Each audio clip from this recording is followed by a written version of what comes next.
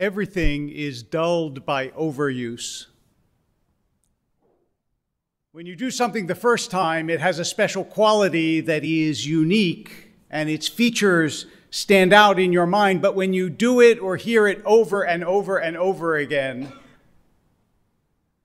you start to lose the ability to see it as special.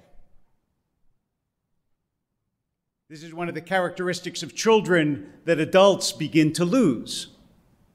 It's one of the reasons why there is a Jewish principle called tadir ushe'eno tadir, tadir kodem. If something is frequent and something is infrequent, the frequent thing is more important, because we tend to think the other way.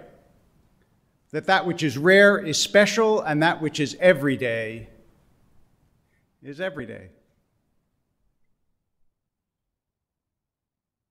In this week's Torah portion, the very first phrase is Vayikra el Moshe. God calls to Moses. Now, if you read the Torah or you come to synagogue, you hear God speaks to Moses 1 billion times. And there is nothing special about it. You read it over and over and over and over again. And maybe you don't think about what could that possibly mean that God speaks to Moses. In fact, in this week's Parsha, in this week's reading, the very first word of the book of Leviticus, Vayikra, has a very, very small aleph. It's an anomaly that has been noticed for thousands of years in the scrolls and in your book. All the letters are this size, and then the very last letter, the aleph, is that size. And the usual interpretation of this among the rabbis is it shows Moses' humility. Even though God was speaking to him, Moses still stayed very humble, which you can imagine is difficult. You come home after a long day of work. What did you do? I went to the market. What did you do? Well, God talked to me, which is not easy to both absorb and also to be diffident about. But I want to switch it around and say maybe this isn't so much about Moses, it's more about God. After all, if we imagine, whatever way you imagine that God communicates to Moses, it's got to be pretty overwhelming. And what if what it's saying is that it's subtle? That it's not overwhelming, that it is not the rhetorical equivalent of God taking Moses by the collar and shaking him and insisting that he listen, but that God speaks softly. We have a precedent for this, as you may remember. When Elijah is standing on the mountain, it says there's a wind, but God's not in the wind, and there's an earthquake, and God's not in the earthquake, and then God is in a kol demama daka, which literally translated means a thin voice of silence. So if God speaks so softly, how is it heard? And this gets to us. We don't know what God is or how God speaks.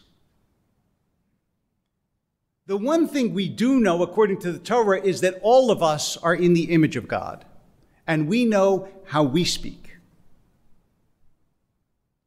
So I'd like for a moment to take the Aleph as a model.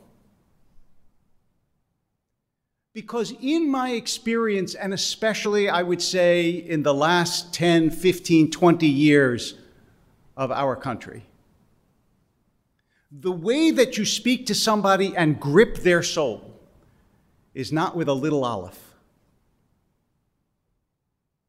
You scream, you yell, you make sure that they hear you. Because if you speak softly, you assume they won't. So how is it that God knew that Moses would listen if God spoke softly? And here, I think, is the essence of it. is that God did not speak to a piece of Moses. God didn't talk to the part of Moses that was political, or to the part of Moses that was familial, or to the part of Moses that was worried, or to the part of Moses that was anxious, or the part of Moses that was gifted. Just spoke to all of Moses. Remember what it says at the end of the Torah, that Moses was the only one who saw God panim el panim, face to face. Now think about the way we speak to each other. When we talk to each other, what are we really doing? The listener is thinking about what they're going to say as the speaker is speaking. Or, in the case of a congregation and a rabbi, what they're going to have for lunch. But we always have this line of type at the bottom of the screen that is our own thoughts that are unrelated to what is being said to us. And part of the reason that's so is because we're only speaking to a part of the person. So we only engage a part of the person. It is possible at certain moments, in certain times, to have what Buber calls an I-thou encounter. In other words, all of me is speaking to all of you. I don't have an agenda for you. I don't need you to do something for me. I just need you. I just need to express the fullness of my soul to the fullness of your soul without any further elaboration, idea, agenda, promise. Think about the world we live in and how rarely people even intend to speak to other people that way. We talk instrumentally. If I say this, I'm going to get that person to do that. And if I don't get them to do that, then I failed in my communication with them. Because an effective communication strategy means the other person both hears you and does what you want. But that's a communication strategy, and I'm talking about an encounter. When God speaks to Moses, it fills Moses up, because God speaks to all of Moses. But when we speak to each other, we drop messages in the buckets of the other person's personality, and we don't speak to the entirety of their being, and we lose so much. Because if you think of those moments, whenever they were, that you spoke to someone and they spoke to you, and you were fully present, you know that it was infinitely more valuable than the time that you spoke to somebody and successfully got them to do X, Y, or Z. But it requires that you see the other person not as a means to something, but as an image of God, as a full soul, as somebody that you can connect to panim el panim, face to face. You know, the last 2 weeks, because I thought I really had no choice, I gave sermons about Ukraine and what was happening there. And when I was thinking about what I would speak about this Shabbat, I thought, you know what? Everybody is hearing about Ukraine everywhere in the world, on every television broadcast, on every podcast, in every discussion at a restaurant. Why are people coming to shul? They're not coming to hear more about Ukraine. They're coming to hear about the soul. Because you won't hear about that on television or in podcasts. But you have one, and it needs other souls to fill it up.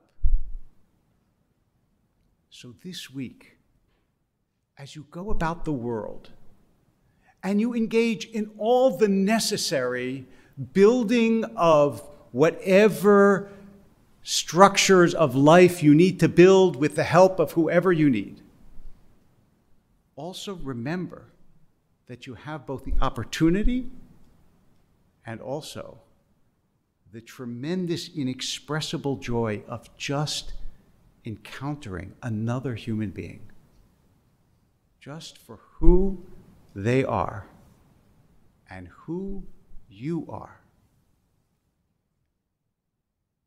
And I'll just close by telling you what Buber used to say, that every time you have an I-thou encounter, every time you fully encounter another human being, God is present.